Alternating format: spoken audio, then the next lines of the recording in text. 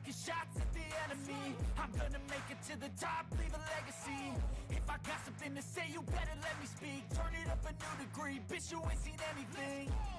I pop off with the new rock, electronic, blow the sonic roof up. I'm too honest when I take a few shots. They're too toxic, need to take the noose off. And you cannot save me, 'cause I don't need saving. It's everything I've been chasing, all here for the taking. Don't wanna test your luck with me, I think I've had enough disease. I'm sick of all the bad thoughts, people who are half-nots. You are not as tough as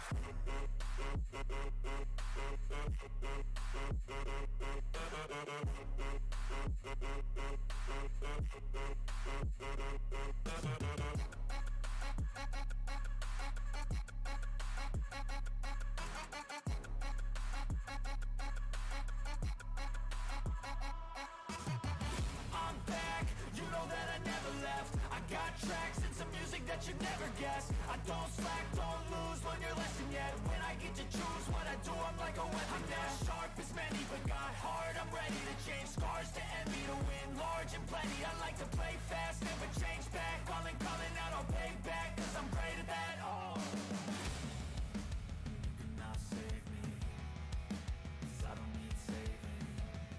It's everything I've been chasing, all here for the taking. Don't wanna test your luck with me, I think I've had enough disease. I'm sick of all the bad thoughts, people who are half-nots. You were not as tough though. Don't wanna test your luck with me, I think I've had enough disease. I'm sick of all the bad thoughts, people who are half-nots. You were not as tough as me. Don't wanna test your luck with me, I think I've had enough disease. I'm sick of all the bad thoughts, people who are half-nots. You were not as tough as me.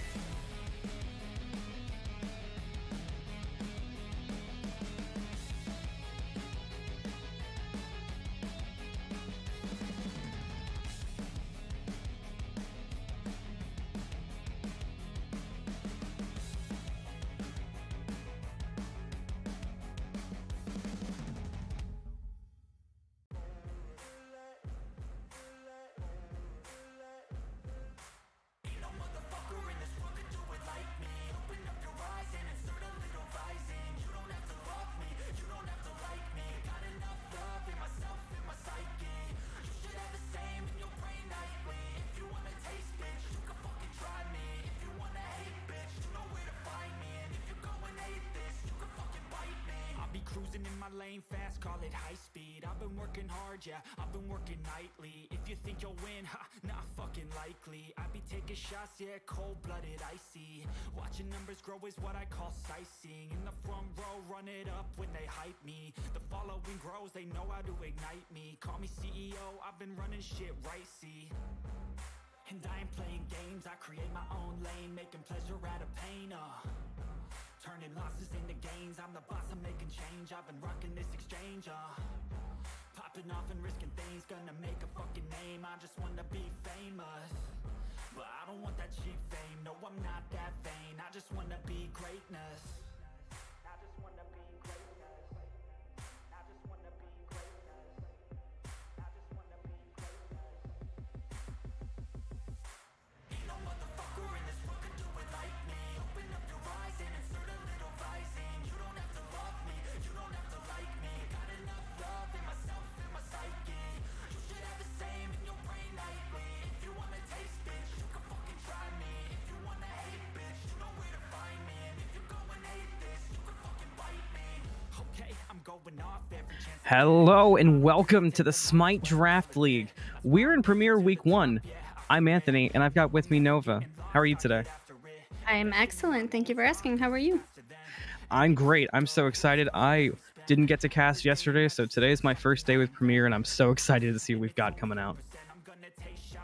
Yeah, it's going to be really interesting. I'm excited to see what we've got going on. I'm already seeing some pretty common bans coming out here. We've got a Cupid, a Hades, and the notorious Horus ban. Yeah, pretty common. A little surprised. I'm going to sound like the person I've been casting with Fish, but a little surprised at the Cupid ban. There's been so much attention on the Cupid lately, but so far in a lot of the games, be it Challenger, or custom Conquest tournaments, or Premier, Cupid's kind of been underwhelming. Yeah, I notice a lot of the Cupid bans. Cupid is a really good god. I can't play him personally, but a lot of the time when I see people playing Cupid, they're doing an excellent job. But some of these games, it could be hit or miss, especially depending on the team composition you have. So I could understand if it is underwhelming or could be overwhelming. Absolutely, and we do see a Khepri ban coming through as well. Always a safe bet, pretty much no matter what the meta, honestly. Absolutely. There's nothing more agitating when you are just running it down. You are hitting all your shots, and you're a basic away from getting that kill, and then there comes a Khepri ult, and there goes your kill. Absolutely. And if we could just have production please pull up the stream when there's a moment. But yeah, Khepri is a frustrating support to try to play around. And we do see a Daji ban coming out too. Another interesting ban, strong ultimate off the table. Yes, absolutely. Daji is a god that I am desperately trying to get a hold of and get skillful with, but those people that are good with Daji are the most aggravating kind of player, but good for them. We are seeing a Guan Yu coming out and an Ishtar. What are we thinking on that? We saw the Ho Yi hovered, and now we're looking at an X-Ball. Maybe they're just trying to give us a bit of a tease. Maybe they're trying to throw the senses off. But I like the Guan Yu pick. So far, Guan Yu has been, in a lot of these games, for, again, any league, Guan Yu's just been strong. That ultimate has been a game changer time in and time out. I'm curious if we're going to see the X-Ball get locked in as we see the Ymir get hovered as well. Yeah, Ymir can definitely help change the course of a game, especially if you're timing just your freeze alone, and especially an X-Ball coming into that. I'm excited to see how that plays out, if that's what we're going for. Yeah, for sure. And it kind of seems silly because we're at a state of Smite where there's so many characters, there's so many options, but a lot of times it's kind of simpling it down and going with just a Ymir wall blocking off a corner could be the way, as we see the X-Ball change to a Lancelot, and that's gonna get locked in. What do you think about that? That's definitely gotta... I'm not too familiar with the Premier players quite yet. I'm curious, is that going to somebody else? Because I'm not entirely sure what that mindset would be for that. Yeah, if I'm not mistaken, and I could be, I caught a bit of the Premier games on Saturday, and there was a Lancelot ADC at one point. So we could be seeing it go that way, and that, Interesting. Yeah, interesting choice as we see the Morgan get hovered. Talk about an impact selection if we see that get locked in. Listen, I am an advocate for the Morrigan. She's a fantastic mage, especially looking at a Neja lock-in. The Morrigan, you got to be careful with what you're picking. I know from experience, I use it to my advantage. So if that's a lock-in, as it is, it's going to be extremely powerful in this game. Yeah, very, very strong picks here for order side. The Neja with the Morgan and the Guan Yu. The Morgan's got so many options just from her own team, and I love the setup. I love the strengths. Excited to see where they go the rest of the way, but very strong early draft here. Yes, as we see a Ravana locked in now, I just know out of personal experience, this Mori could show up for sure. I'm interested to see what the rest of the draft is going to look like. Both teams are looking pretty strong.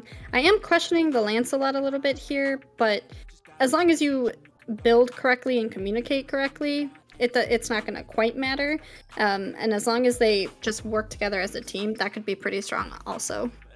Yeah, for sure. I think a big thing for me that I want to see coming out from order side here is a strong ADC pick. I think that could round out the team in a really good way, giving the Morgan options, giving that duo lane some strength. And, again, we keep talking about metas and things that last through every meta, and nothing can carry you through any meta more than having an ADC that can pick something impactful and perform and make that impact mean something. Absolutely. We are... Oh. and it looks like we did have a bit of an issue, so we'll be right back with you on the Smite Draft League.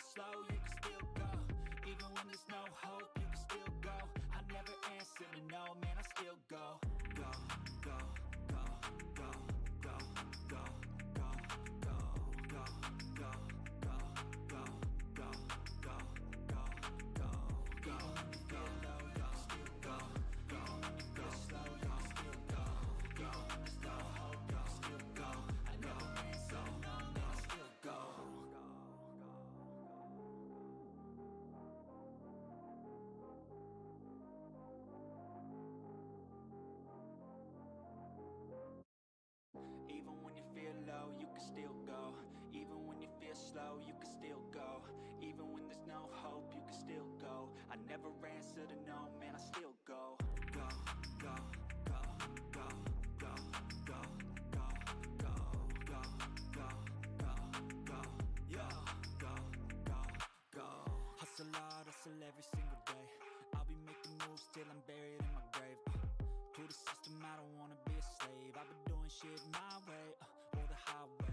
And in the driveway is a nice range. Cause I grind through the climb, I invite pain. You'll never hear me, bitch, nah, I don't complain. Just gotta flip the switch and you can go and obtain anything you want, anything you need. Your mind's got the key ingredient, it's belief. They deceive with the negativity, but I just slide right by that energy. Even when you feel low, you can still go. Even when you feel slow, you can still go.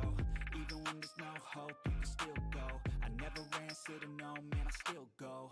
Go, go, go, go, go, go, go, go, go, go, go, go, go, go, go, go, go, go, go, go. All right, welcome back to the Smite Draft League. We apologize, we had some slight technical difficulties. iNooblet spilled coffee on the picks and bans, but we're back. I'm still Anthony, and we still have Sabnova with us. Yes, it is unfortunate. You know, the coffee. Come on, iNooblet. Yeah, gotta be more careful with your cups of coffee here. But we're getting back into it. No big thing. Again, I think we did see a Yamoja, which is a Yamoja ban, which is what I was starting to talk about. Yamoja is terrifying. I'm just gonna throw that out there. What are your thoughts, Anthony, on Yamojas? I really like Yamoja. I think I'm a big stickler for ultimates that can be game changing, and I think we saw it a couple times yesterday, actually, where that Yamoja ultimate was a turn of events, especially underneath the tower at one point, where a Yamoja ultimate managed to capture the entire team underneath a tier 1 tower, and they just got blown up from there. So definitely a good call on the ban there. We do also see a Hou Yi ban coming out, so, and a Hamdalier ban too, so no ADCs here. Yeah, it's getting almost like slim pickings out here. I could understand a Kabrakan ban here. I'm not too sure who is it that plays Hou Yi, but Hou Yi can also be pretty aggressive, I feel, also depending on the support. I'm interested to see kind of what they're going to go for now with these bans. Yeah, we talked about it a bit before, and I really think the ADC pick could be a make or break here for Life of the Afterparty, and I don't know what I want to see here. Part of me almost wants maybe a Rama or something like that, but where are you thinking they could go? It's interesting that you say you're calling for a Rom. I think that is a strong pick. I think Rom's just got a perfect kit in general for it, especially with the Morrigan. I am going to keep referring back to the Morrigan just because she is so strong to have on a team. But now we're going to look at a Tiamat and an Osiris on the order side. both extremely good and strong picks, while we do see the Chang'e on the Chaos side. What are we thinking on that Chang'e? I like the Chang'e. A bit of a pocket pick for some people. You know, I feel like Chang'e almost has the same vibes as an Aphrodite, where every mid laner has played way more Chang'e than they would openly admit to you. But I will say the Tiamat on the other side is a bit curious to me, and with the combination of the Osiris, I'm not too sure how I'm feeling about that overall team. It kind of threw off my plan for their synergy almost. Yeah, I could definitely see where you're coming from with that. I personally don't play a lot of Tiamat, but I know Tiamat can be very strong. I think I would like to see a different god on this roster here, but I don't think I'd necessarily be too upset over it, I suppose. But I don't see it working out great just with the composition there. So I'm kind of with you on that, but who knows? Yeah, and there's a lot of versatile picks coming from both sides, especially from the side of Chaos. I mean, really, the Robin, the Lancelot, and the Chang'e could all go to a different lane each, even the Ymir. So it's kind of hard to put together what their end game goal could be here, as we do see the lock-ins coming from Life of the Afterparty. So Tiamat and Osiris will meet us in game. Either way, it's interesting to see. It's going to be a good game. I would love to, with the anticipation here going on, I'd like to see what this last pick is.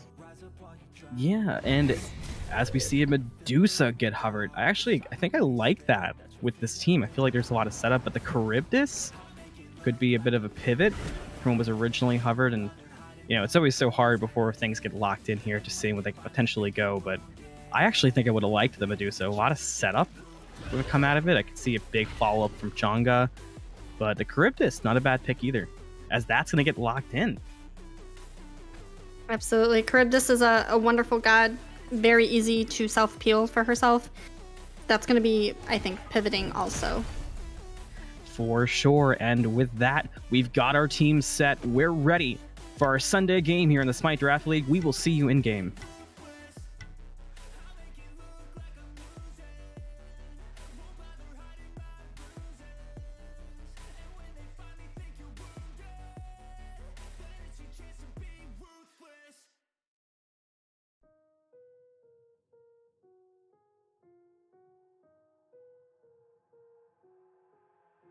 I've got an itch I can't scratch, I'm missing a piece that completes a whole part of me, an open wound scar to see. Everybody come here, gather round, welcome to the freak show, the best in town. What the hell's wrong with me? I don't get along with anybody, honestly. I've been living in my own head constantly, thoughts jumbled round, think I need a new lobotomy. Wait, all these thoughts are too negative. I don't wanna get lost in the sedative. Gotta show them what I got, I'm competitive. You know I'm about to go off, I won't let them win, I'll take a stab. I wanna chase a bag, I wanna weigh, I can change all the things I lack. I gotta face the facts, I gotta taste in that. Got me obsessed with the rest, I got an itch to scratch. I'll give up everything. If I can see my dreams, cause I'll do anything to make what a reality. Don't let go. I'll make things right, cause I'll do anything to make what a reality. I just wanna find a way out, sick of the venom in my brain. Running from the past, wanna escape my pain. I just wanna be a better person, I deserve this. I just wanna break these chains. Always asking for greatness, true to myself, I never fake it. Seen no many ones that are so they get famous. And when I say the truth, most really can't take it. In spite of everything I've been through, I'ma make it. Fake friends, but on my downfall is toxic. Day one, started to outlaws for profit. Now all I do is write verses, no talking. All I do is put the work in, no option. This was everything I ever wanted. Created a legacy off of me, just being honest. And the fake ones hate, but it's all to no avail. They wanna see me lose, but you know I never fail.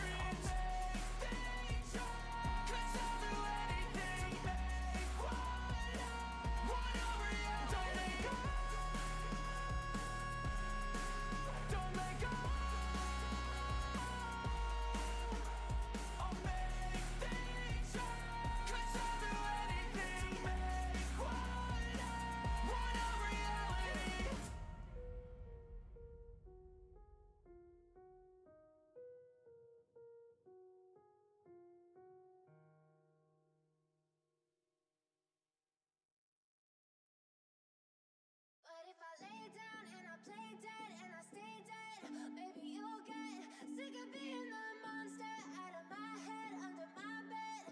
Think you're something out of my nightmares. Standing right there.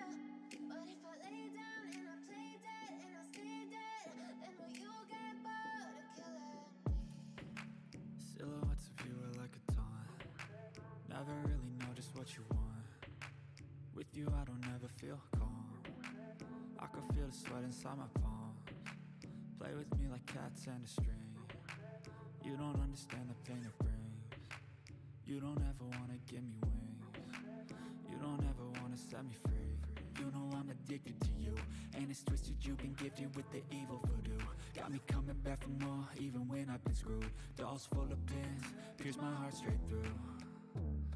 I got issues in my head. I like you in my bed, but you keep me on red. Oh, everything is like a test. I better not text or I'll come off desperate. But if I lay down and I play dead and I stay dead, baby you'll get sick of being the monster out of my head, under my bed. Think you're something out of my nightmares. Standing right there. But if I lay down and I play dead and I stay dead, then will you get bored of killing me? So if I play dead, will you regret everything that you did, that you said? I don't think you understand what you're doing, and my heart's black and blue from the bruising. I feel like when I'm with you I'm losing. I feel like you think that this amusing. Sitting there gaslighting and confusing. Was it me? Is it me? Am I deluded? I'm the one who's always sorry, the conclusion. Even though I offer all of the solutions, I wish you loved me like I love you, it's stupid. When I'm alone with you I never feel lucid. I wish I wasn't struck by Cupid. I wish when I first saw you I knew this. When I'm with you I feel so useless. I feel diluted, my heart's been wounded. Silhouettes of you are like a taunt. Never really know just what you want. With you I don't ever feel calm. I can feel the sweat inside my palms. Play with me like cats and a string. You don't understand the pain it brings. You don't ever wanna give me wings. You don't ever wanna set me free. And it's time. We're in game. We've got Life at the Afterparty on the Order side. We've got Divinity on the Chaos side. I'm Anthony. I've got Nova with me. Are you ready? I'm ready. I'm excited to see how this game is going to play out. Lots of great picks coming out from both sides. I'm loving this. The Mori on the ADC, the Neja support. This is going to be pretty exciting, I think. Yeah, that's a dangerous duo lane. Divinity's got to be aware of it. One misplay, and there is going to be trouble coming their way as our buffs get started, and we're underway. I'm super excited. We see the Lancelot went solo. We've got an Osiris jungle. A lot going on in this game. Absolutely. I also do want to point out I'm obsessed with this Mori Neja duo over here just because I love to do this in my casual games with my friends. You both ult as a Neja and it's just crazy insane. Sorry for the spoilers, but I'm imagining that's what's going to happen here. So we see a lot of pressure coming in here on the duo side. What are we thinking is going to happen? Oh, as we see the Ymir get brought down to half health. He's already at a quarter, and he's walking a bit slow. He's a big man, but he's back under the safe big tower. And yeah, a lot of pressure out from duo. You called it minus the ultimates. This is a kill lane. This is a dangerous lane, and I personally would love to see a double Nasha. Oh, as the Sash comes out on the Charybdis, but the Ymir freeze was perfect timing, but Ymir might have left himself open. Not quite. He'll get back underneath this tower. A lot of action in the dual lane to start out here. Already within just the first minute, as we see Rob coming at Tiamat here. Tiamat's able to get away. That lower side of the jungle there is always tricky as a mid laner. Absolutely, as we do see the blink from the Osiris onto the Chang'e, but it might have been a little early as not much damage is going to come from it, and Osiris got the back up to the safety of Tiamat. You know, sometimes you gotta blink just to get some pressure. As we now see, it's kind of working out in their favor, but Osiris is getting a pretty low here. It's getting kind of dangerous. Osiris might want to rethink the strategy here. Chang'e ability won't miss, but there's the blink from the Robin. With the basic attack, it's enough for first blood going away to Divinity, but Tiamat's trying to follow up, but not quite enough. just try to stay alive and get under your tower. And first blood goes away Divinity, but unlike we expected, it wasn't from the duo lane. It was from mid. What do you think about that? You know, I think, unfortunately, just that blink from Osiris was just too soon. Rob waited it out as he should have, and it ended up working out in their favor. Sometimes it's better to kind of play around it. I think it was very unfortunate, too, that the minions were aggroed right onto Osiris, and he was just taking too much damage. I think it could have went the other way had that not happened, but it did. I agree, and I also think that Osiris had not blinked in at the beginning of that engagement in the mid lane. He might have had that for the escape, so a lot of things to consider there. It could be just early game jitters and trying to make a play happen, and that can unfortunately kind of put you out of position sometimes. Absolutely.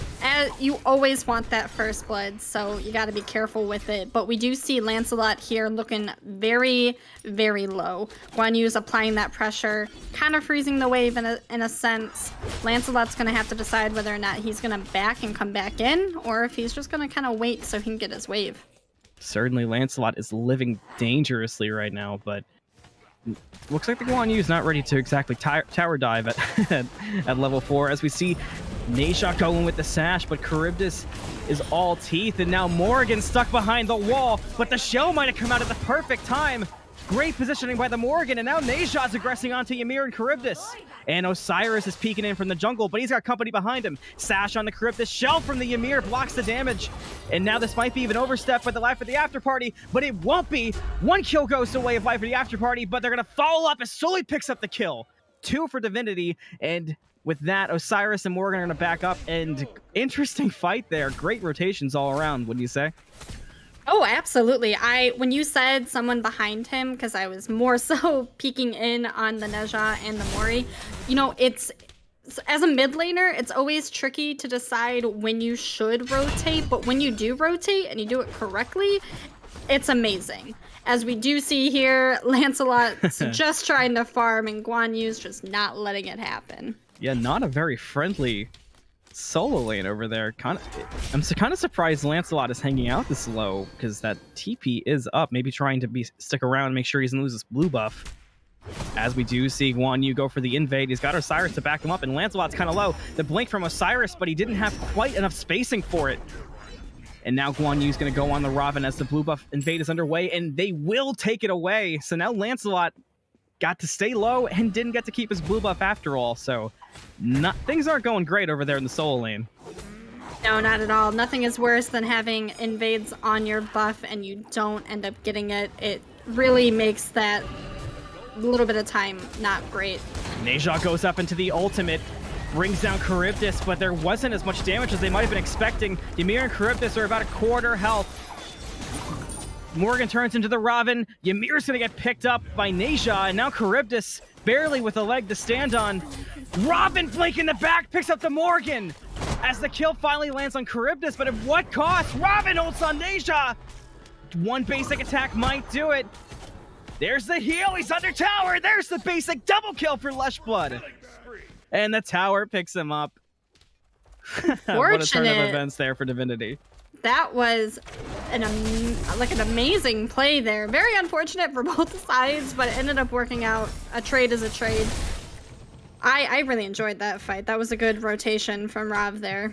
Yeah, I think that fight could have gone slightly better for Afterparty, but they would have had to pick up those kills faster. And Charybdis and Ymir just played it well enough to stay alive long enough. That's I think what ultimately happened. Sometimes it's tricky in that duo lane. You do what you gotta do. We are seeing quite a bit of aggression coming out of Tiamat here on the Ymir in mid lane. I'm not too sure what that aggression is going to do in that very moment, but I can see now that those side XP camps are probably most important. We are seeing a lot happening over here, high right side of the jungle. Yeah, and Lancelot can't look to do too much there. He's finding himself falling further and further behind. But I did want to ask you, Nova, so we're getting into the early portions of this game, and some builds are starting to come online. We do see a lot of people over in solo, going to keep an eye on it. Are you seeing much interesting with the builds, or is it kind of going predictable pathing? And hold that thought as we do see a bit of a fight start to break out.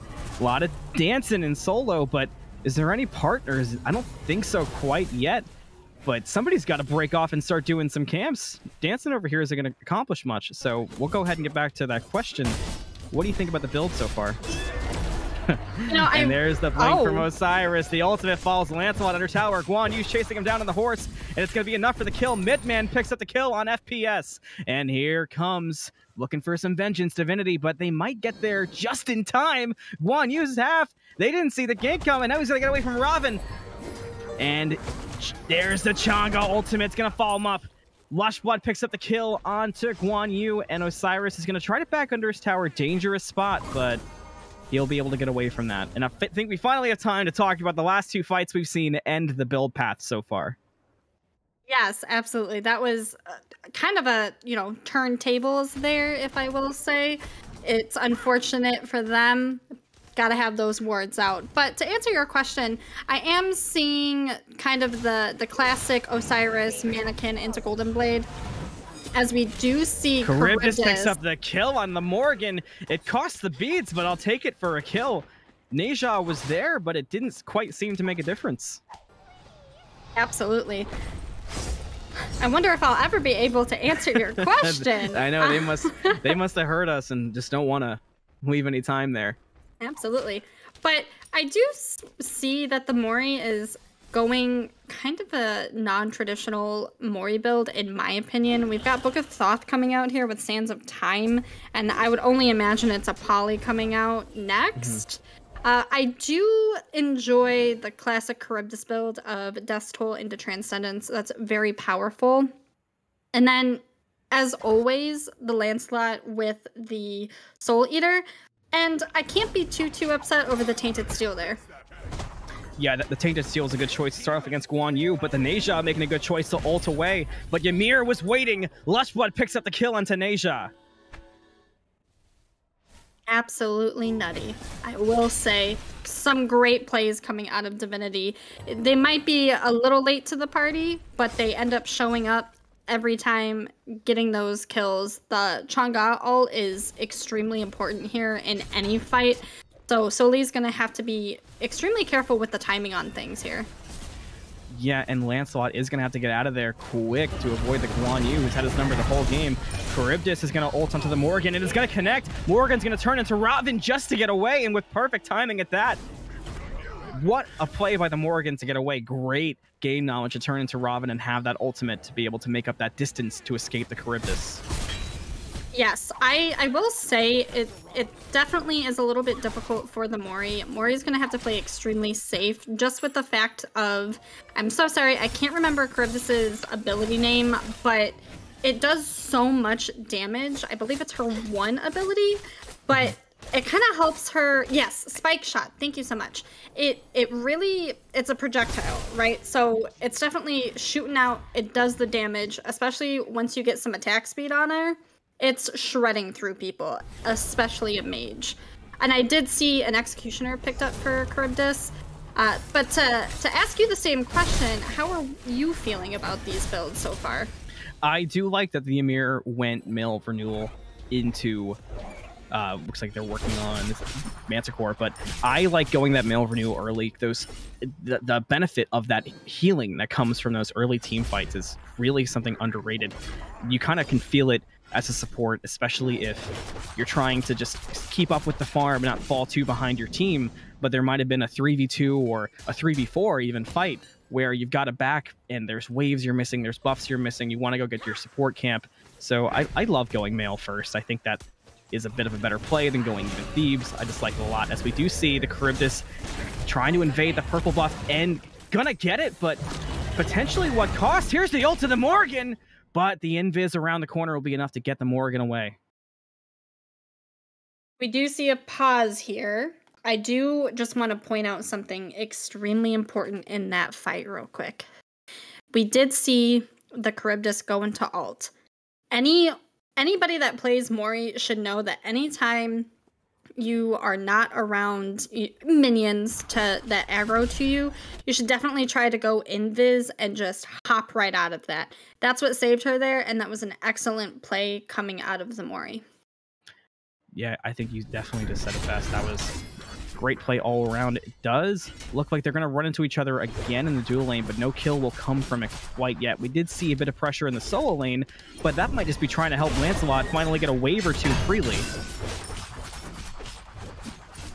Yeah, I'm enjoying this aggressive play coming out of the Guan Yu, but as far as I'm aware, Big Lancelot double only freeze scales. from the Ymir, but not quite enough to pick up the kill because there was nobody there to follow up on it. We do see Rav kind of hanging out, but he's going to go hang out in middle lane here, which isn't a wrong call. We are seeing some interesting warding happening. I'm not sure if that was on purpose or if that was just an accidental. I've done that before. It happens. But we do see people just going back to their farming as they should. That's really going to help, obviously. But when you're already behind, you definitely want to make sure you get the XP. The XP is kind of going towards Divinity here, but the gold difference is still on Life of the Afterparty. We're seeing even though there's a bit of a kill difference, this game really isn't too much Right. going the other way. Robinson to get in the back onto Tiamat, and quickly Tiamat's going to fall to Lushblood, who's now on a nice little killing spree. Naja might be stuck. Level 9, level 13, a lot of damage, but they're going to turn their attention to something maybe more important, and that's going to be the Pyromancer. Naja trying to sneak back over with Osiris, but got caught out by the Raven, and the Pyromancer will go to way of Life of the Afterparty. Did they get a steal on that? I don't think they did, as we see Midman coming in here getting a kill on Lushblood. Lancelot getting away very, very low as they're going to pressure in here on this blue invade. Yeah, interesting fight there at the Pyromancer. Raven did a really great job at keeping that Naja away, but it might not be great for Lancelot in the soul lane as Osiris picks him up. Guan Yu's gonna get the final hit, but yeah, wild fight there. I think Life of the Afterparty did steal that Pyromancer. I don't really know how they did it. I didn't quite see the ability that went over the wall. You know, I didn't either because we were so focused on the Naja just getting poked out as we see Divinity picking up this Gold Fury. This is going to help aid them quite a bit as we see Tiamat trying to get some poke out, but Tiamat's by herself. Not much is going to happen out of this. That's totally okay. I would like to see some more wards on the map here. I think that's kind of what's catching Life of the Afterparty out.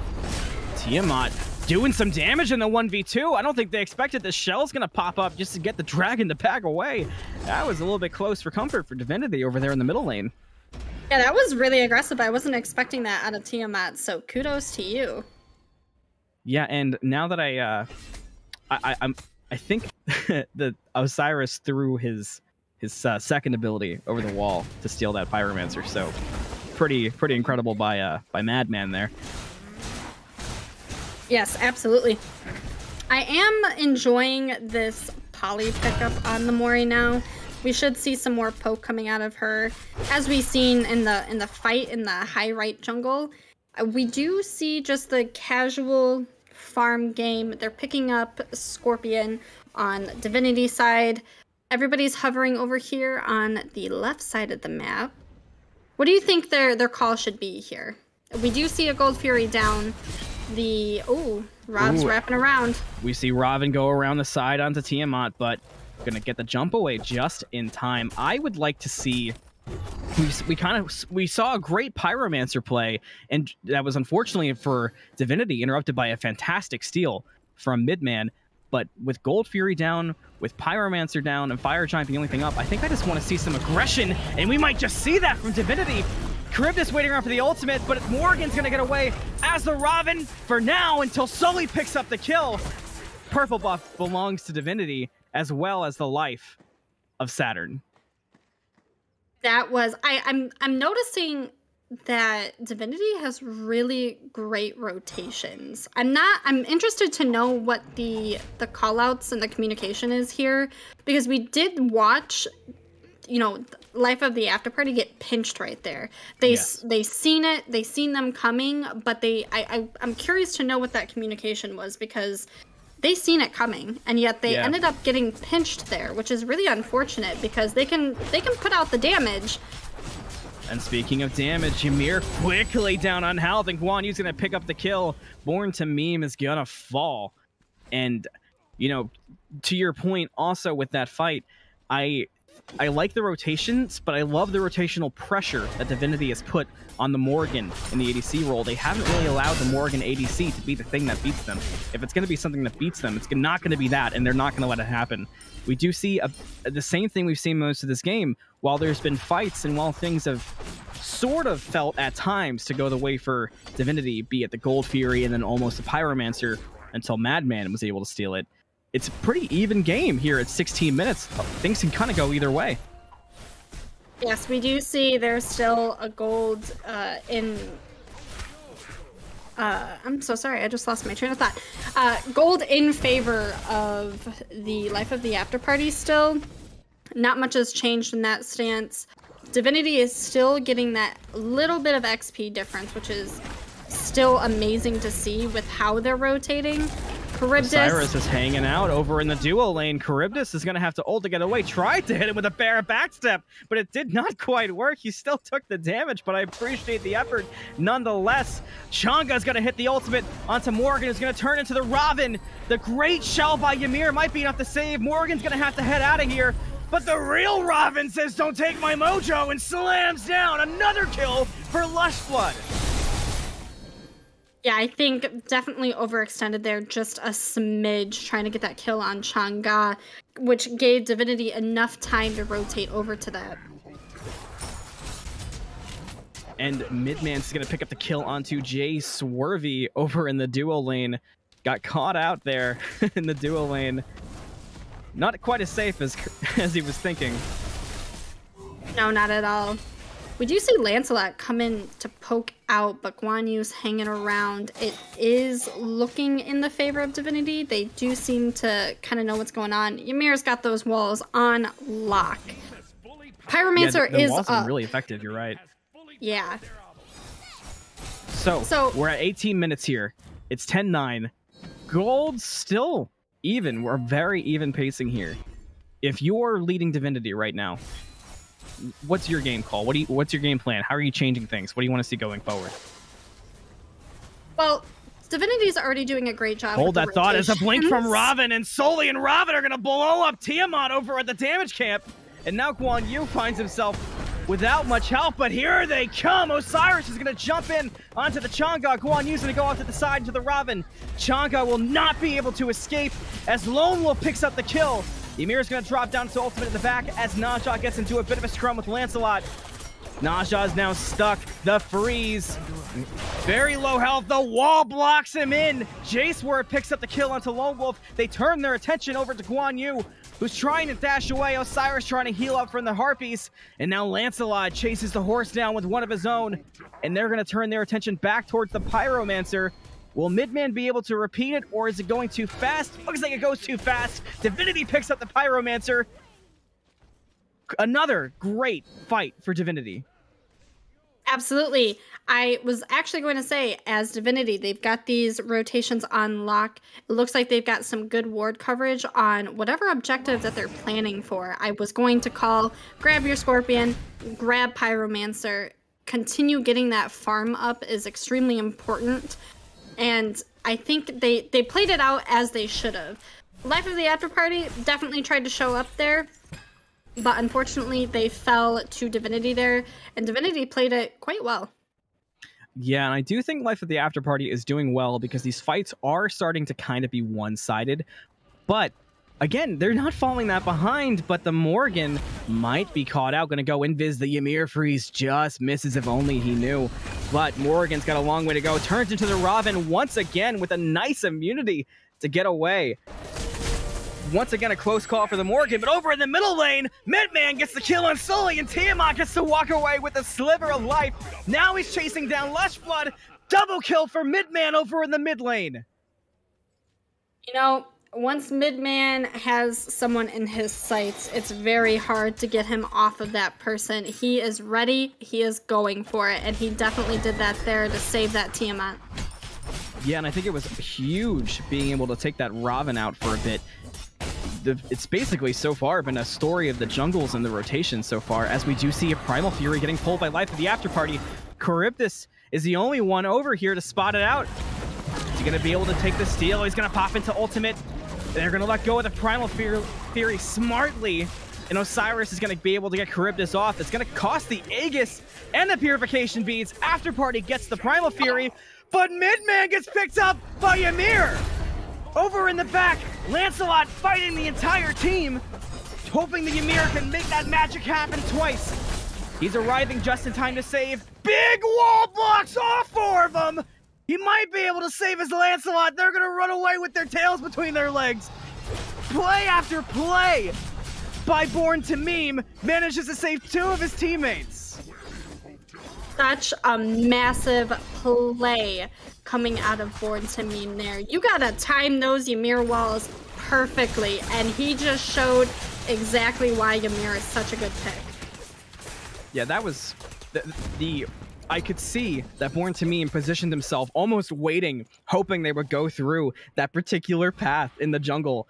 So the brain power there was just immaculate. An absolute 5-head on BornToMeme over on Divinity. I was just about to say 5-head there. That was perfect, because at first I was like, he's kind of hovering a little too long there. But Morgan turns into Robin, and Lancelot's gonna get away as Morgan lands down on the minions.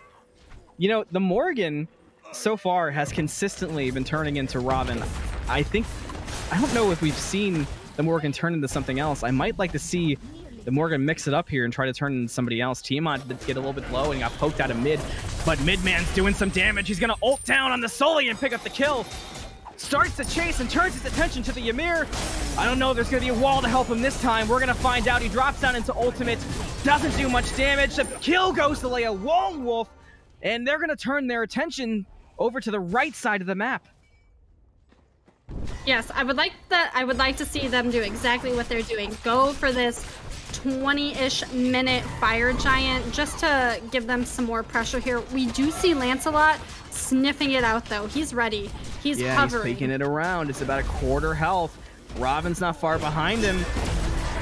Here's the play for it. Life of the Afterparty gets secure, but at what cost? Midman gets picked up by FPS. Morgan gonna have to use Aegis to try to survive. Here's the shell, and all of a sudden the health bars are starting to lean the way of Afterparty. Over in the back, Tiamat picks up the kill into Lushblood. That's a huge death for Divinity. Morgan down to a quarter. Charybdis, Lancelot, Tiamat, Didacted. Everybody's fighting, but Afterparty's taking the advantage with a 2-3 victory over in the Fire Giant fight. Listen, Anthony, you guys can't see me right now, but my mouth was dropped. There was so much happening in all of that. Tiamat showed up for her team as she should. That was such a close call on that Fire Giant. Yeah, they're gonna make me run out of water faster than I anticipated, I gotta say. Yeah, this is actually an amazing game so far. I was expecting this level of excitement for sure, but we can definitely see these great players just ready to play the game and win. They're picking up Pyro, going back to their farming. We're looking at a couple more impressive. towers left. They're doing exactly what they need to be doing. And for a while I was a little bit concerned by, not concerned, but I was interested by the Charybdis build.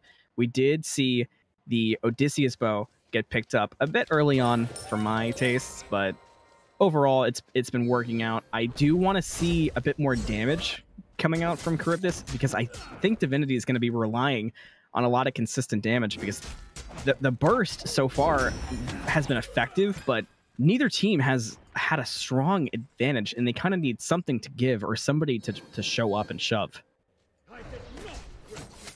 Yes, personally, I don't build Odysseus bow on Charybdis, but I don't hate it either. It can definitely, once it's procced, it's great.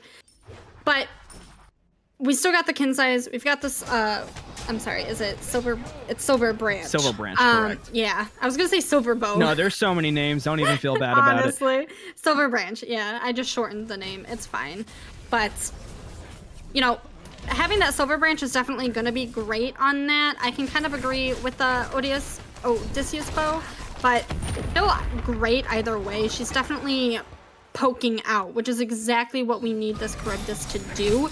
You see a powerful 5-man group over in the duo lane by Life of the Afterparty. And just like you said, they're really taking advantage of this Fire Giant. I didn't want that to go unnoticed. But Divinity shows up to defend the tier 2. And another great Ymir wall might have trapped the Neja. Are they going to be able to follow up on the damage? Not quite yet, but there it is. Jayswervy gets the kill onto Lone Wolf.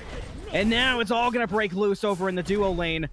But it looks like Life of the Afterparty is just trying to retreat. And Guan Yu gets stuck behind another amazing wall by BornToMeme, but he's going to have to use his ultimate to get away. Robin with the blink to follow up the chase will be enough to pick up the kill finally. FPS gets the kill onto Didacted. And Divinity has turned things around. All that for a tier 2 tower. You know, in instances like that, especially when the enemy team has Fire Giant, typically you're not defending a tower, right? You're gonna soft defend, you're gonna back it up, and they did a risky call there, but it worked out. Yeah, that definitely went their way, and they're gonna get a tier 2 of their own as a reward for their troubles. And looks like they're considering aggressing onto this Phoenix with the advantage here, but some quick damage on Charybdis might have changed the plans as they're going to fall back to their own jungle. But Osiris is going to ult in on top, seeing who he can mop up. Midman gets the kill on the Jayswervy, but FPS falls back and deletes Midman. And Morgan turns into somebody who isn't Robin, and it might be effective enough. It is! Suli gets picked up by Saturn. Tiamat kills Lushblood. Real Lancelot's low. He's got to get out of here. Neja brings Ymir out of the sky with barely any health left. Ultimate doesn't matter. Double kill for Sehost. Amazing gameplay right there. They were trying to retreat, and Life of the Afterparty, it ended up working out in their favor. They were ready for it. I gotta say, the fights in this game, the synergy so far for both teams really have been fantastic. Right there, though, the courage really, and I don't say that lightly, by Midman leaping in and knowing if he had to make his plays to get the kills there, it worked as it made a great setup for Life of the Afterparty to take advantage. And that looks like a frenzy is popped to take on the Lancelot and the Phoenix, and it's gonna prove valuable as Life of the Afterparty picks up the deicide. Here comes Charybdis, though, to defend the Phoenix. Just a little bit of health left. He's gonna think better of it and walk back. Life of the Afterparty lost at tier 2, got chased back to their own tier 2, defended their Phoenix, ran it down mid, and stole a Phoenix of their own. Massive choices here. And there's so much happening. It's hard to keep up with all of it. We've got Life of the Afterparty falling short, but coming right back up. Same for Divinity. I'm not too sure which way this is gonna go anymore. Yeah, for a while, it looked like Divinity was really starting to pick up the pace, but after that Phoenix defense and that initiation by Midman, things turned around again for Life of the Afterparty. So now we're kind of back to even Stevens again. There is a mildly significant gold difference, but as you get later in the game and builds are finishing up, that really starts to only matter for the sake of upgrading your actives and getting some power potions. So not as much to mention now. Yeah. And we're going to have to now dance around this Fire Giant, which is close to enhanced. And that's going to, whoever picks that up is going to win for sure. As long as they play it right. I have seen it go the other way. Speaking of getting played right, Nasha's going to take Charybdis into the air and delete him after he lost half health very quickly. And now we've got a 4v5, so they turn their attention to the Fire Giant. Divinity's trying to set up their game plan in the back, but they better hurry up as the Fire Giant's already halfway down. Lancelot coming around the back, he's taking the scenic route, but Ymir blinks in the front way, but not in time. Life of the Afterparty gets the Fire Giant and turns their attention. Sehost picks up Suli. Robin's low, he's trying to escape, but Midman's on the case. Will that Magi's be enough? I don't think so. Midman gets the kill on Lushblood, and all of a sudden Divinity went from trying to steal a Fire Giant to trying to protect their home base. Ymir's caught up in the solo lane. All 4 members collapsing. He gets the lead quick. Sehost gets the final kill on BornToMeme, and now it belongs to FPS and the Lancelot to try to defend. Osiris doesn't care. He blinks past the Phoenix. They want the Titan. Life of the Afterparty, after getting pushed to their own Phoenix, turned it around, caught fight after fight, and now they're gonna take the victory in game one, unless something magical happens, but I don't think so. There it goes! Life of the Afterparty picks up the W. What a game one. Whew, that was a fantastic end of the game there. I didn't even get a second to breathe. I might have to send a bill for some Aquafina to Life of the Afterparty, so if production can help me set that up, that'd be fantastic. But what a game one we saw there. Pretty amazing performances all around it. Everybody pulled their weight. Impressive damage from the Tiamat. What do you see there, Nova? Give me your wrap up here. You know, I was actually going to point that out because Tiamat had to play pretty safe there in the beginning to middle of the game. But once Tiamat got those abilities leveled up, got the items online, Tiamat was diving with Midman. They were ready to go. That Osiris, Tiamat, that damage is extreme. As we see the difference between both teams, I definitely think, you know, Osiris and Tiamat here really helped just do the little bit of poke. As we did see Midman hopping in, going, you know, all in on that one team fight as they were chasing them all the way back up to their Phoenix line. You know, sometimes that's all you need. One sacrifice, and then everybody else is able to follow up. Absolutely. I don't think I could have said it any better myself. And with that, go get your drinks, go take your piddle breaks. We'll be back here soon with game number 2 on the Smite Draft League.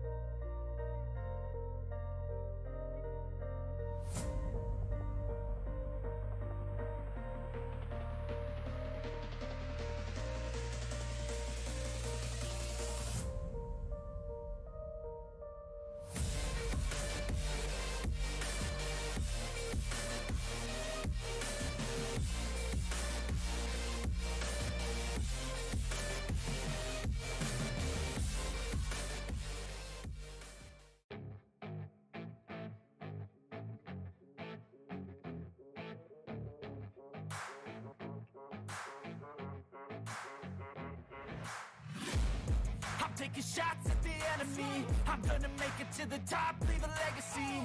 If I got something to say, you better let me speak. Turn it up a new degree, bitch, you ain't seen anything. I pop off with the new rock, electronic, blow the sonic roof up. I'm too honest when I take a few shots. They're too toxic, need to take a new song. And you cannot save me, 'cause I don't need saving. It's everything I've been chasing, all here for the taking. Don't wanna test your luck with me, I think I've had enough disease. I'm sick of all the bad thoughts, people who are half-nots. You are not I'm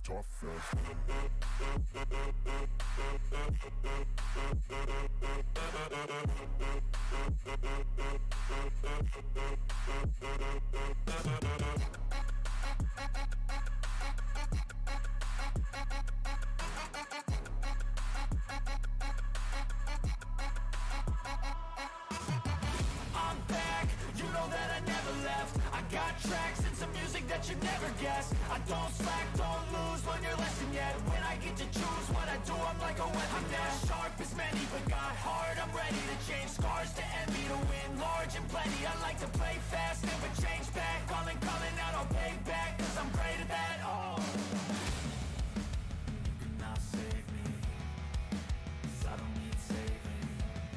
It's everything I've been chasing, all here for the taking. Don't wanna test your luck with me, I think I've had enough defeat. I'm sick of all the bad thoughts, people who were half-nots. You were not as tough though. Don't wanna test your luck with me, I think I've had enough defeat. I'm sick of all the bad thoughts, people who were half-nots, who were not as tough as me. Don't wanna test your luck with me, I think I've had enough defeat. I'm sick of all the bad thoughts. Welcome back. I hope you had a nice potty break. I'm still Anthony. She's still Nova. And after an exciting game 1, we're getting into the picks and bans of game number 2. Yes, that was such an amazing first game to watch. I'm excited to see what these picks and bans are going to be. If I were them, I would definitely try to get rid of that Ymir. That Ymir showed up. Yeah, those walls were... you know, it's funny. We said it in the picks and bans that as simple as it might be, those walls can sometimes be a difference maker fight after fight. And we saw it. BornToMeme was born to play Ymir and just went off wall after wall. It was impressive. Absolutely. As we do now see a Guan Yu ban coming out right off the gate, still with a Cupid. But what's our thoughts on the Guan Yu ban here? I think with the Guan Yu ban, they felt like Didacted was very powerful on that Guan Yu in the solo lane. We talked about it early on. The pressure on the Lancelot in solo, he couldn't even farm at some points. We saw him stuck under his tower with his wave frozen like he was on a 3 a.m. ranked grind. It was tough to see, but with that Guan Yu gone, maybe he'll be freed up to actually move around a bit in that solo lane. Yes, absolutely correct. Unfortunately, there's no worse feeling than being stuck under your tower in the solo lane, not able to grab your farm because you want to try to rotate before they do.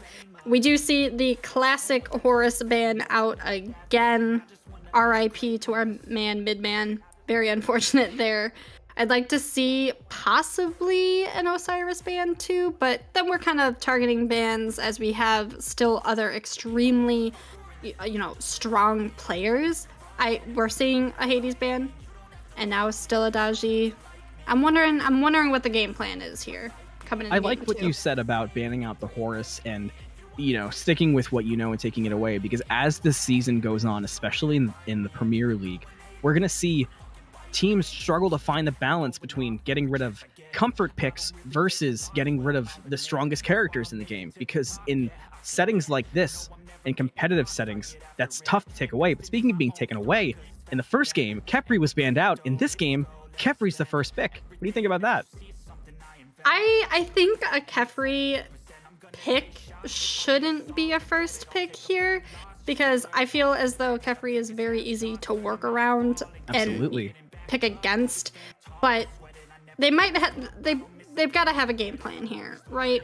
I'd be excited to see Afterparty pick up some counters to the Khepri, because they're all on the board and there's some strong counters. We do see the Emoja getting locked in, though. We did see that banned out last game, so pretty excited to see it get picked up this game.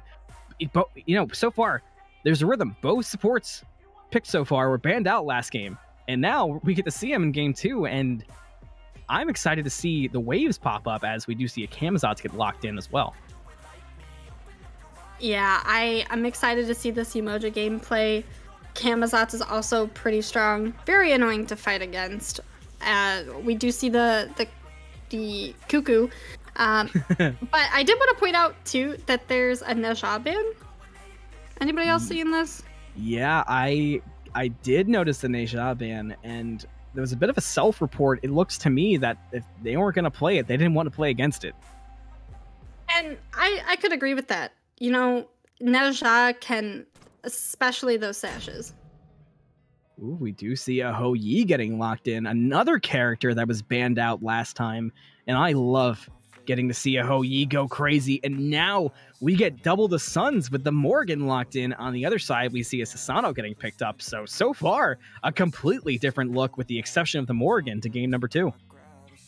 I am enjoying both of these drafts so far. I am enjoying them. That the Mori into a Hoi Yi into a Kefri, that's already super strong right there. We do see a Susano. In my experience, Susano is more of a mid to late game god, especially in the jungle. But yeah, for sure. You know, depending on how you farm and how you rotate, it's gonna work out in the end. We do see a Rav ban. Yeah, taking him away from Lushblood. It may not have gone the way last time for Divinity, but Lushblood was impactful on that Raven, and that cannot be denied. And a Lancelot ban here. Yeah, so it looks like we get to just experience a whole new bit of a party here in game number 2. You know, that excites me, especially because we get to see a different game plan, because, you know, the game at the end there did take a huge swap in momentum, but for the majority of the game, be it team fights, one-on-ones, or whatever it might have been, both teams were fairly evenly matched. We see the Tiamat get banned out, and now we see an Uller getting hovered. Oh, I hope that gets locked in. I love me some good Uller. There's nothing that I despise more in the duo lane than an Uller. I've got to disagree, but that's just because Uller's a good god. And it is going to get locked in, so we get to hear some axes getting thrown, and if you haven't heard that sound effect on repeat in your brain, you are not playing enough Smite. It's true. I hear it in my dreams. I remember when I was first playing Smite, I had the let's switch it up stuck in my head. That was not a good time. Yeah, I can agree with that. And as you said, there's the Cuckoo being brought back. They did not forget, and you know, it's interesting that they hovered it. They pivoted to the Ho Yi and are still able to pick it up here. It tells me that was in their plan from the beginning. Definitely trying to communicate those picks and what their composition should be, as we see a Hunbats being hovered currently with the Cuckoo. Ooh, you know, normally this would not be my favorite kind of team comp, but after watching the plays last time and watching the synergy from Divinity, I actually think I like this team comp because it could easily be very effective if they play their cards right. Absolutely. Time's running ticking pretty quickly here. We're going to see the Hunbats and the Kukulkan locked in while we see a Jormungandr. Ooh, a Jormungandr. Full of surprises here as we're going to get into game number 2. We can't wait to see how this shapes out. Make sure you meet us back here. Won't be too long. We'll be right back in the Smite Draft League.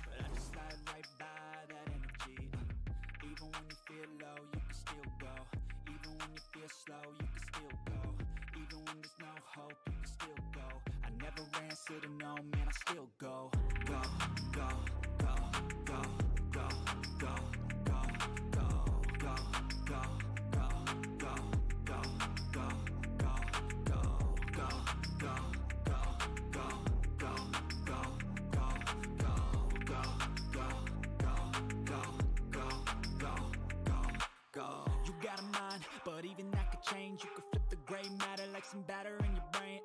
That's why I say, fake it till you make it A. And if you play that game, then you just might make a change. Rearrange all the bad to okay. Take the worst thoughts saying, turn them to a game. Take the best thoughts saying, put them on display. On repeat in your brain till you're feeling no more pain. Never slow yourself down, you can do some more. Push past all the pain and you'll find a door. Open it up and finally explore everything that you thought you could never do before. And even when you feel low, you can still go. Even when you feel slow, you can still go. Even when there's no hope, you can still go. I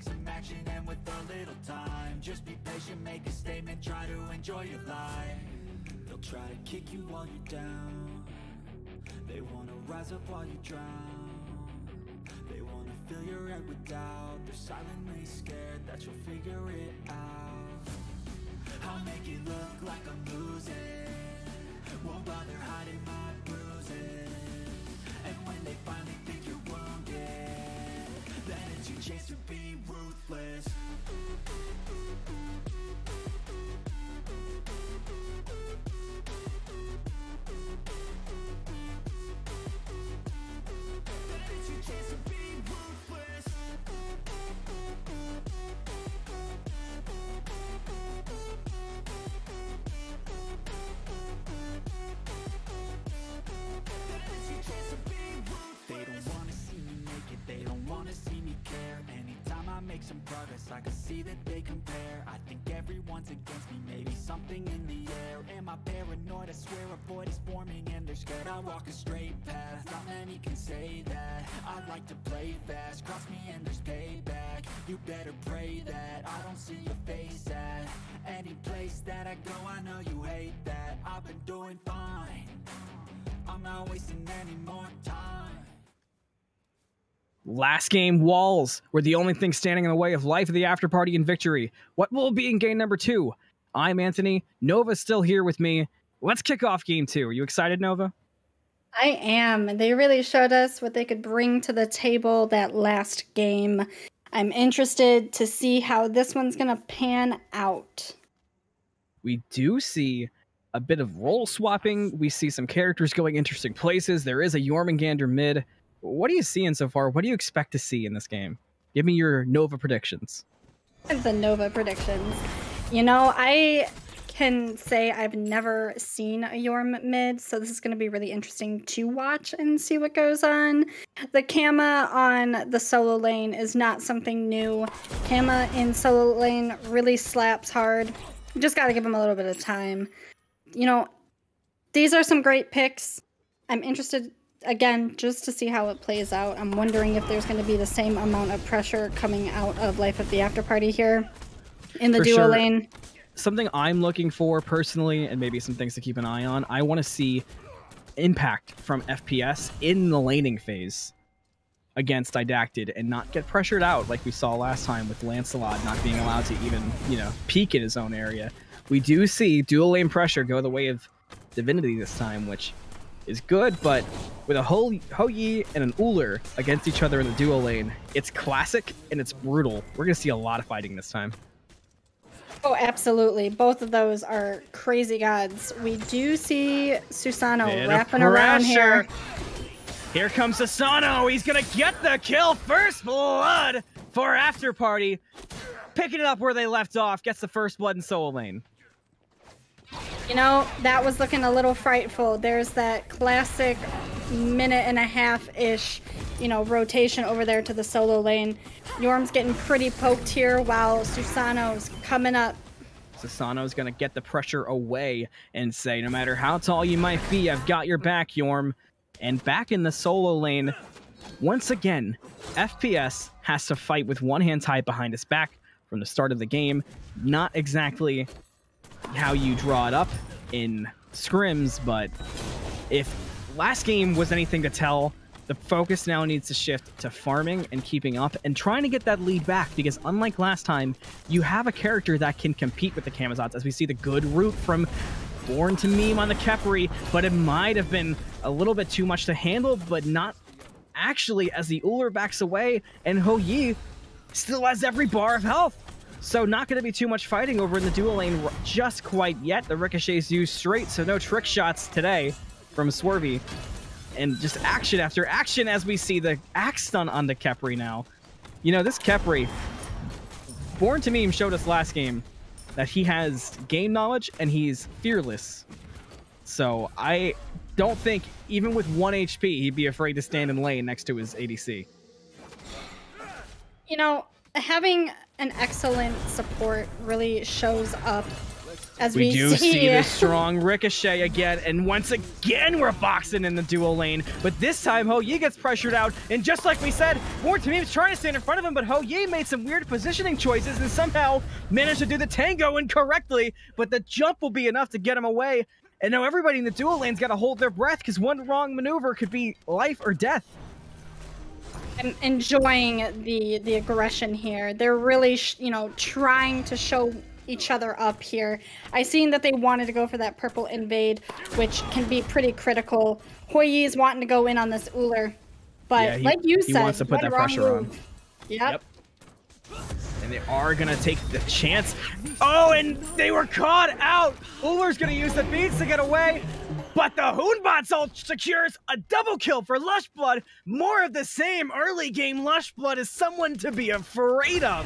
2 kills for Divinity. Over in the solo lane, we do have an ultimate out from Cuckoo, but that's just to make some space. And once again, action on action on action between these two teams. It's actually insane how well they're able to quickly, you know, rotate to each other. We see a Yorm ult coming out here. Morgan's going to turn into the Hoombots to try to get away. Sasano did miss with the teleport, though, and that's going to be enough for Morgan to get away. Unfortunate misplay there for Midman. You know, sometimes playing the Morgan, you gotta just ult to get out. It could have gone differently.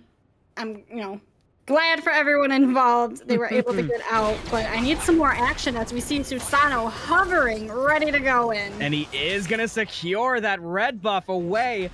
And there's just no breathing in this game. If you're not playing Arena, you're not playing the Premier League. Morgan's here. Sasano's getting away. Whobat's hot in the chase. One basic, and before Jormungandr can do anything, Lushblood gets his 3rd kill onto Midman. Yes, I can definitely tell that Lushblood is ready to get in there, get in your face, poke you out, just as they did the first game here. But we could see, you know, after that last game, just how aggressive they can get. Jump for jump in the duo lane. The axe goes wide, and just like that, we went from potentially Mayweather versus whatever the other guy's name was that left my brain as I was about to say it, to 2 kids on a playground playing in the sandbox. No, every time thank you. Every time I'm like on this, I've got this thought coming, something happens, and people are fighting. It's the worst feeling, absolutely. I'm enjoying this, though. So far, there's the ricochet stun, the axe goes wide, and the fighting continues. These two should get a room, but over in the solo lane, it's looking much of the same, as even with the rage meter filling up, not a lot could be done, and now Khepri and Nemoja decided they wanted to tickle each other over in the duo lane. And Hoagie and Uller are probably mad about it. They want to get back to their 1v1. And just so far, the fighting is non-stop as we see Khepri get the big root on Nemoja. It looks like their Tickle Fest went too long. Nemoja's trying to get away, but everyone's going to follow. Here's the waves to try to get away, and that's going to secure the escape for Nemoja, but the purple buff will go the way of Divinity. Over in the solo lane, FPS, leave the man alone, gets picked up by Didacted with Sasano's rotation coming through clutch.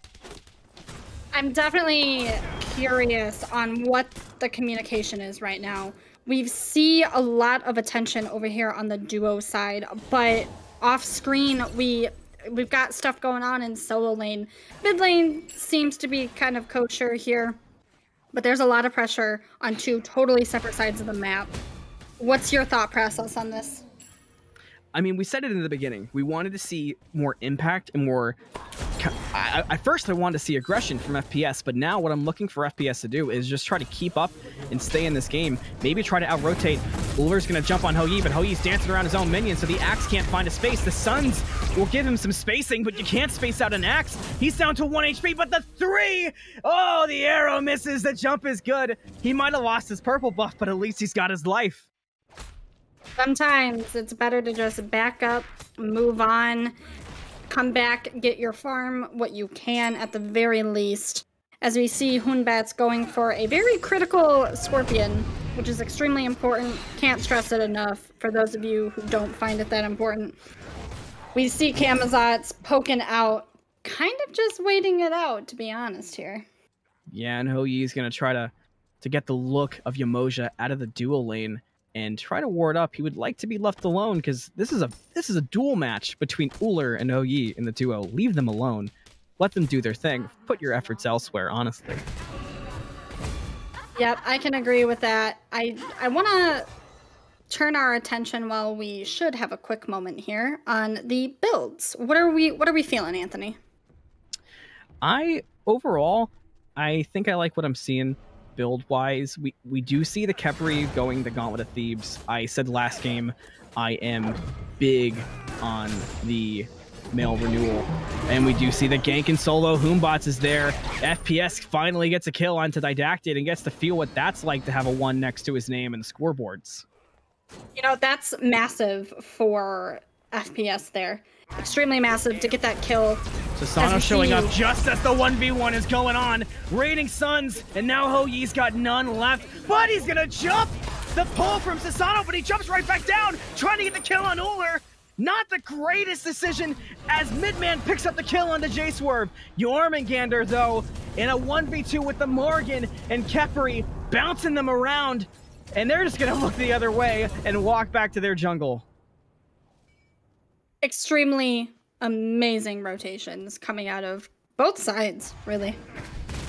You know, a lot of people are probably going to look at that jump from the Hou Yi and think he could have used it to get away. And while I think he could have used it to get away, knowing what we know now with that rotation, trying to get that kill on Ullr is a respectable attempt at the kill, because ultimately that was the best that could have come from that situation with that gank from Sasano. I can agree with that, absolutely. Sometimes, depending on the situation, it's gonna go the way you don't want it to. We do see an early Doom Orb from Morgan here. What do you think about that?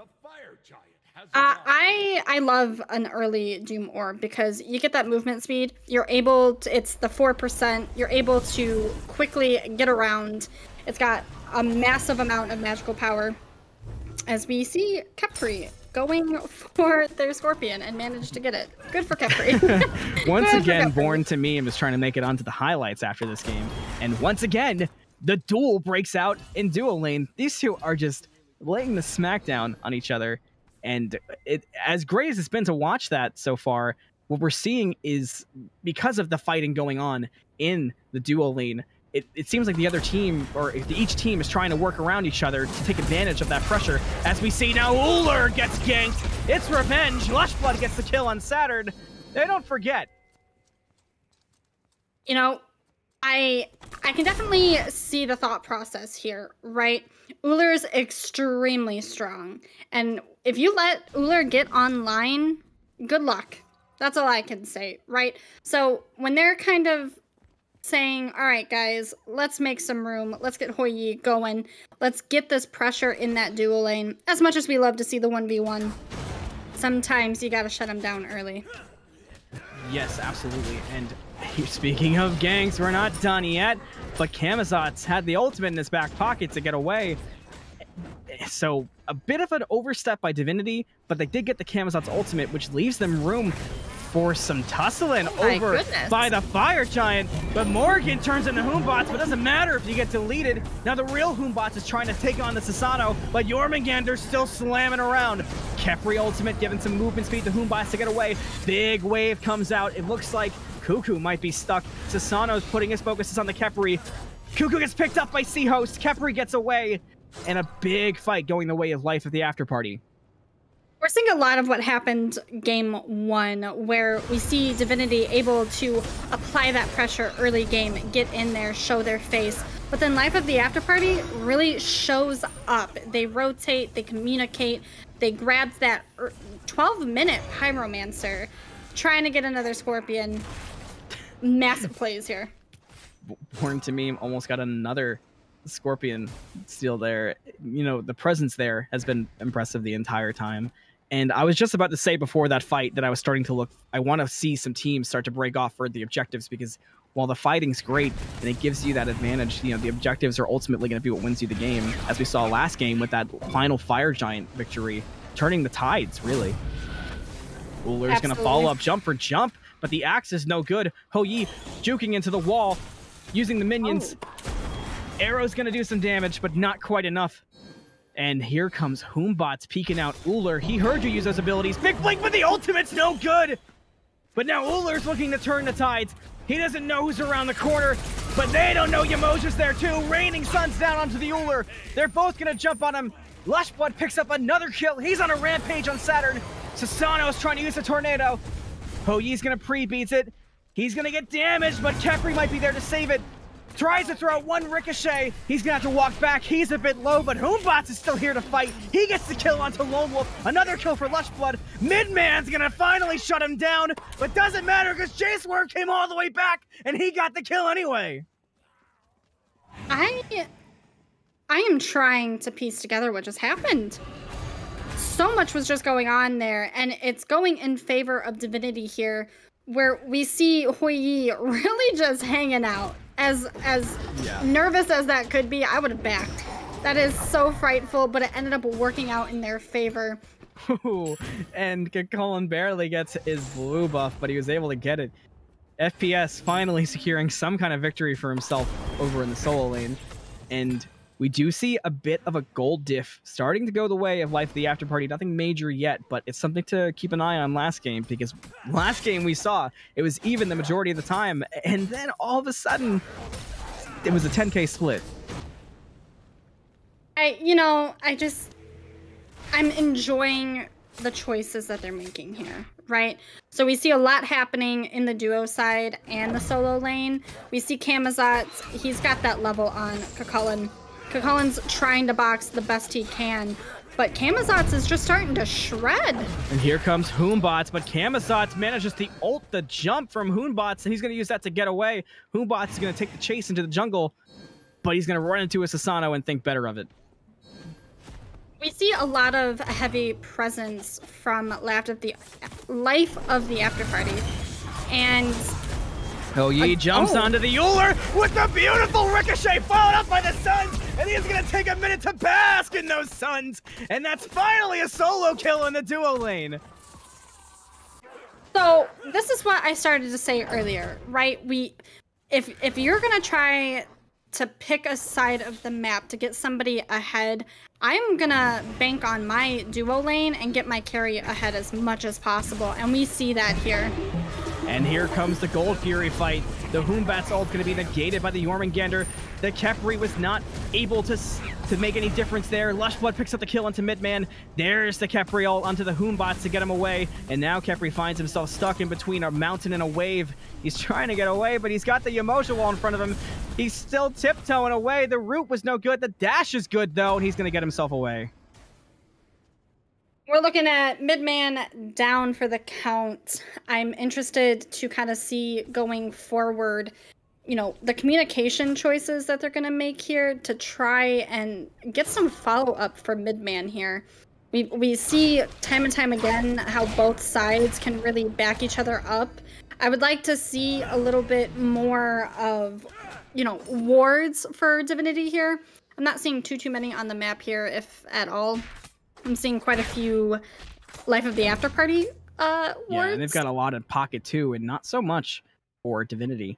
Something I'd like to see from Divinity, in particular, Lushblood's performance so far has been great. He's 7-1-2 on that Hoonbots, but I think the ultimates need to be tightened up just a little bit and make it a little more controlled, because that's a huge difference maker of an ultimate. And you don't want to go burning that at the beginning of a fight and miss it on 2 targets, and now you're without it for the rest of the team fight. As all of us Smite gamers know, sometimes the way you think a fight is going to happen ends up not going that way, and that's totally cool. But like you said, sometimes it's better to hold on to it and keep it in your back pocket to see if maybe you can use it as a peel, Yeah, absolutely. We do see a bit of a ruckus in mid lane. They both think better of it and go back to farming, but you can never tell with these two teams because they take any chance to break down in the parking lot and have a gang war. Yes, and we're gonna see, I was gonna say before, every time I go to point something out, a fight happens. We've got Gold Fury, right? I would like to look at the stats here again for XP difference and gold difference. I think, we've got Pyro up, we've got gold up. We need to start kind of looking at positioning for this. We see Uller kind of hovering over there. Camazotz is still in his lane. We see a lot of pressure just in general from Yorm. We see it time and time again in these fights. He's ready. Sehost, amazing gameplay here. We do see, again, the Life of the Afterparty ready for this Pyromancer. I'm interested to see if it's going to get stolen here. Yeah, Khepri's trying to set himself up for the steal. And Divinity will secure the Pyromancer. BornToMeme just wants to be on the highlight reels. He wants to be front and center. As Kaku gets in a bit of a fight with Yamosha, but he's going to try to get to the solo lane. He'll be able to get away, but not so much for Hoonbots until the Khepri has things to say about it. Lushblood picks up the mid-man. He's got the movement speed to go back to base. And now, with the Morgan turning into Hoonbots, utilizing that ultimate very effectively, we're going to see not a kill on Camazotz. He might get away for now. Hot in the chase, though, is that Koku. He's not done. And a cooler axe secures the escape for Camazotz. The great escape for Didacted. What do you think could go differently in these fights here? I think the Ho Yi could use Raining Suns to protect himself from Jormungandr and go back to his side of the map. But I think we saw it that time. It might not have been Lushblood who used it, but we saw an incredibly impactful Humbot's ult coming out of Suli. It's interesting to see kind of the difference between the communications here. I'm gonna say it time and time again. We've got Humbats knowing when to get in and when to get out, as Divinity is positioning around this Gold Fury, ready to poke at it. But we've got Ullr and Yemoja ready to set up a steal here. We do. The Gold Fury's down to about half. Ullr and Yemoja are hanging out, but Divinity's got it locked down. Ullr not quite in time. Gold Fury goes away to Divinity at 19 minutes and 53 seconds, and now they're turning their eyes to some kills. Let's play Arena at the red buff. Humbats gets poked out almost instantly and has to fall back. Sasano's on the hunt. Tornado's no good. Now Morgan picks up quite a bit of damage onto Sasano, who falls to half and has to go the other way. Another, just one of these fights where they're able to do so much, but everybody's able to escape. I'm not sure if it's communication. I'm not sure if it's just, let's back up, let's go our separate ways. But it's been impressive to see every single time. It blows my mind. Yeah, we just this whole, both in game 1 and game 2 so far, it's been a lot of apply pressure and get off of it, right? We still need to farm. We see Kefri sitting at level 13. We've got Yemoja sitting at level 14. You know, typical levels for your supports. But we still need to get that farm up, get our items online. We need to start dancing around fire. You know, we got to get the wards. We see a lot of minions, you know, kind of meeting still in the middle of each lane. So we still got to pick off these towers. These objectives are massive in the favor of either team that picks it up for these great calls that they could do. It's just a matter of how are they going to execute it going forward. Absolutely. And, you know, we have seen a bit of a quieting down of the impact from that Ullr. And we do see that Ho Yi is pulling a bit away in terms of farm, itemization, and that could be incredibly meaningful as we get into the later stages of the game here. Yeah, we're looking at Ho Yi picking up an Executioner, a Kinsize, an Odysseus Bow. They're making the call to go for this Fire Giant. There we go. Camazotz might have sniffed it out with those bat nostrils, but Yemoja gets caught up in the back with Humbats, and now Camazotz doesn't have anywhere to go. He's gonna get into the sky, though, as Jormungandr goes into the ground. And everybody's surviving for now until Didacted is picked up by Suli. Ho Yi's got the Kefri ultimate on the back. Keep an eye on that. They might want it further on. Sasano's gonna try to teleport in to get to the Ho Yi, but Kakolin says, get away from my mans, as now the wave goes up in the back to cause some separation, but it wasn't incredibly impactful, if only to make some separation from the Fire Giant. Looks like Divinity's going to choose the back here, and Life of the Afterparty manages to turn what could have been a disastrous fight into something rather successful. Yep, we're going to see Divinity coming back quick as they can for this Fire Giant that's looking in the favor of Life of the Afterparty. Fire Giant down to half so far, but they're going to wisely back off of it. BornToMeme's going to get the root, but he's falling quickly. He's following his Soul Laner, but now he gets to follow the blink from Humbats, who's going to instantly go onto the Jormungandr. The Frenzy comes out to counteract it. Kefri's going to be able to get away, but now Ullr gets picked off by Suli on the Morrigan. And they're going to be able to chase Life of the Afterparty back. They're going to turn their attention right back to the Fire Giant. And here we go. Life of the Afterparty's following it up. I'm sorry to cut you off, Nova, but they just won't stop fighting the Raining Suns. Life of the Afterparty is going to pick up the Fire Giant with Sasano flanking in. He's going to take the beads. Lushblood picks up the kill into mid-man. Jormungandr's trying to cause some disruption, but he's just getting back to his team. Unbelievable steal right there. That was incredible by Midman. He lost his life, but he saved that Fire Giant. Ricochet's no good under the Camazotz. They're chasing this all the way back to the Phoenix if they have to. They want blood. Humbats ults the Camazotz, but he ults out of it. He's going to pick up the kill with the Lushblood. He didn't care about any monkey noises.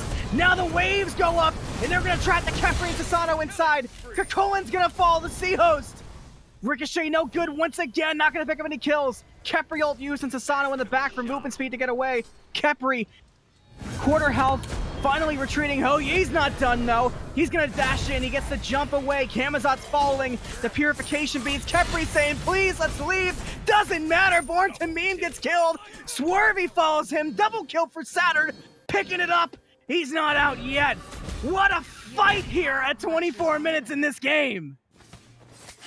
I cannot believe what we just watched. It is actually crazy how much of a difference it can make stealing an objective. We see the goal difference. We see the XP difference. It's going to life of the Afterparty. That little action changed the course of the game for this team. Now they're going to look at getting Oni Fury, another massive objective to help aid them in winning the game. We see a Trebuchet pushing down left lane, pushing those minions up. You gotta make the right calls here.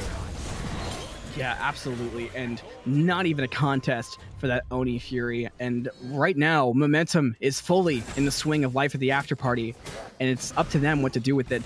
They're gonna go for that tier 1 and left, and it looks like they want more than that. And Pyromancer goes the way of Divinity. That's their response to the tier 2 tower, but they're going to try to back and regroup for the defense of potentially something more, but Life of the Afterparty doesn't really have an interest. They're going to back, they're going to item up, and be prepared for the next war. You know, sometimes you got to make those tough calls on whether or not, especially if you're going for 2 towers in 1 lane. Do we grab T1 and T2 and try to push for that Phoenix? Or do we get the 2 towers? Do we back while we still have Fire Giant? Group up. If there's another objective, do we go for that? Do we just get the XP, get our items, and come back full force?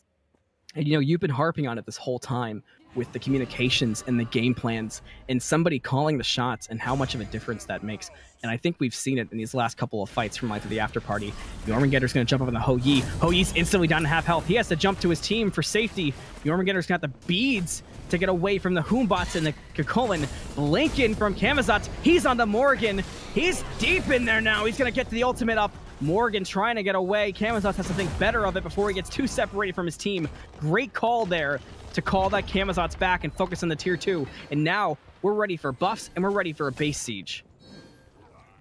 I want to point out, Sehost has got kind of the best Yorm ults I think I've ever seen. Holding that ult can either, you're using it to peel off and get out of there, or you're using it as both. You're peeling off, but you're also getting into the fight to help get your team in there. Yeah, I think we've seen time and time again this game, that Jormungandr ultimate, it disrupts the entire flow of things for Divinity, and they haven't really been able to work around it. Yeah, it definitely causes a lot of chaos there, which clearly is needed. I'd like to see how the wardage is over at the Fire Giant. That's going to be coming up not too soon, but it's still going to come up. It's getting close to enhanced. I'd like to see them try to wait it out to see who's going to get the EFG. I think that's going to play massively in how this game goes towards whoever's going to win. I agree. We saw that last game too, because that Right. EFG ended up being the game deciding fight. Yeah, see, we're looking at deep wards. On top of communication, I always harp on warding. It's extremely important to everybody have at least a ward every time you back. Get them in the back jungle. And we're gonna see Kefri possibly getting caught out. He's already down to half. Humbat's ultimate tries to save him, tries to create separation for Humbats to get out of there. And it works for now, but Kefri's still low and Ullr's still hammering it on. And now they don't have a Humbats and they don't have a Kefri for this EFG.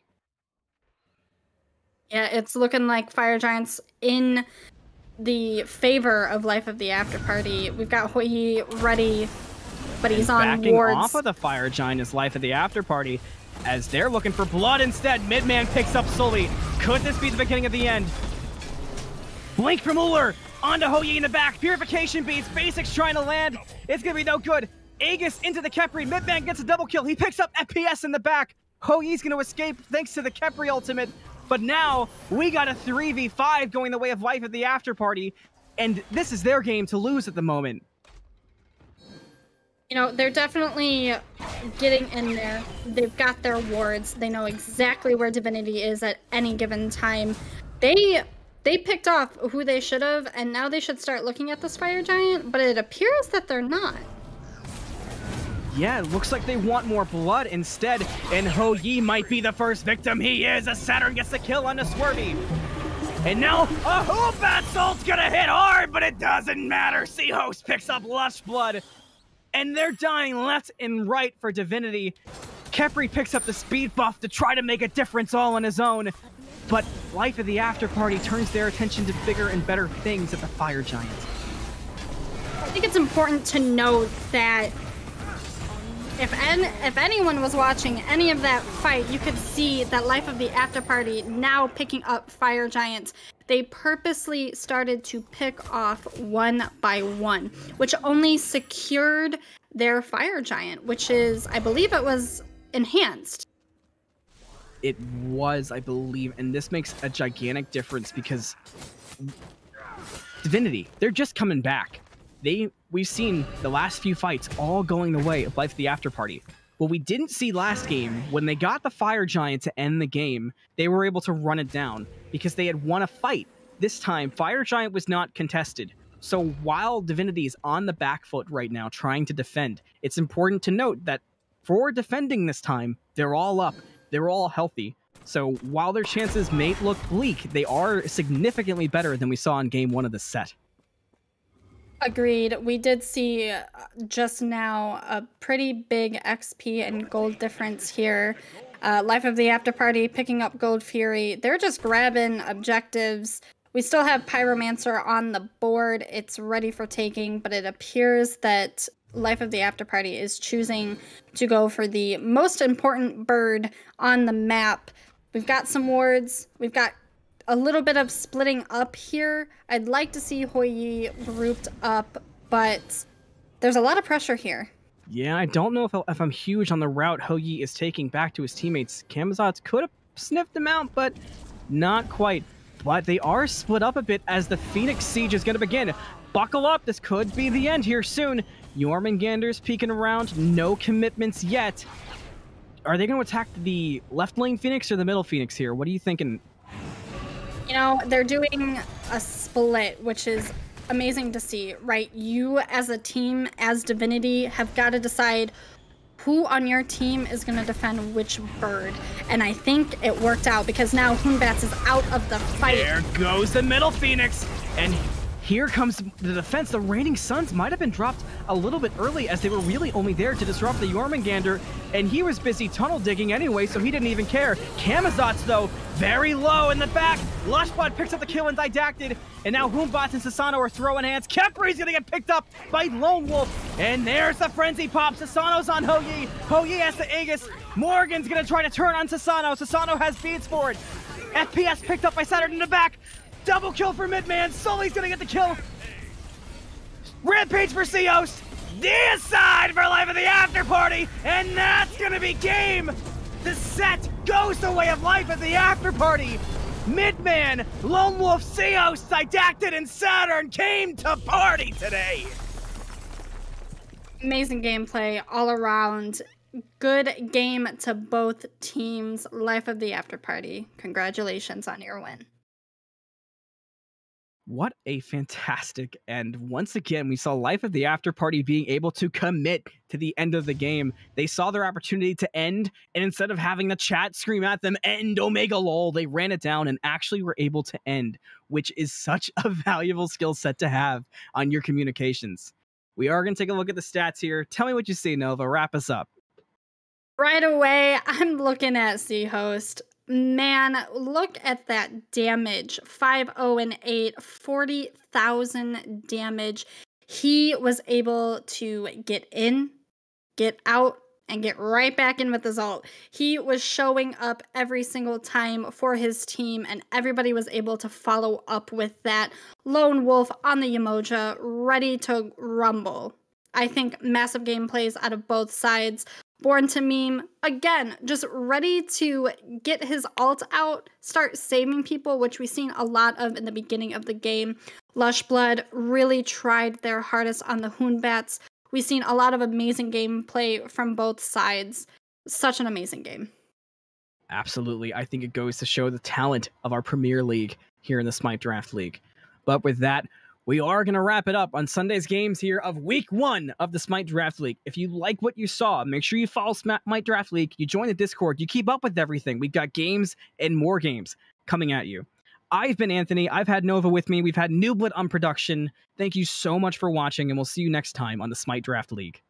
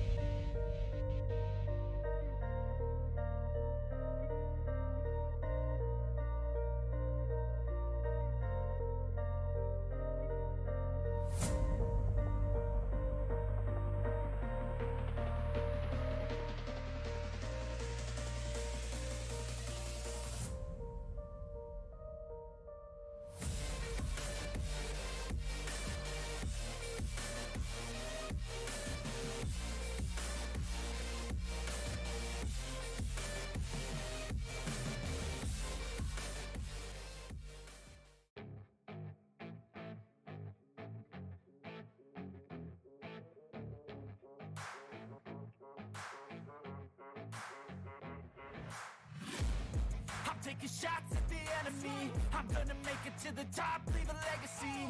If I got something to say, you better let me speak. Turn it up a new degree, bitch, you ain't seen anything. I pop off with the new rock, electronic, blow the sonic roof up. I'm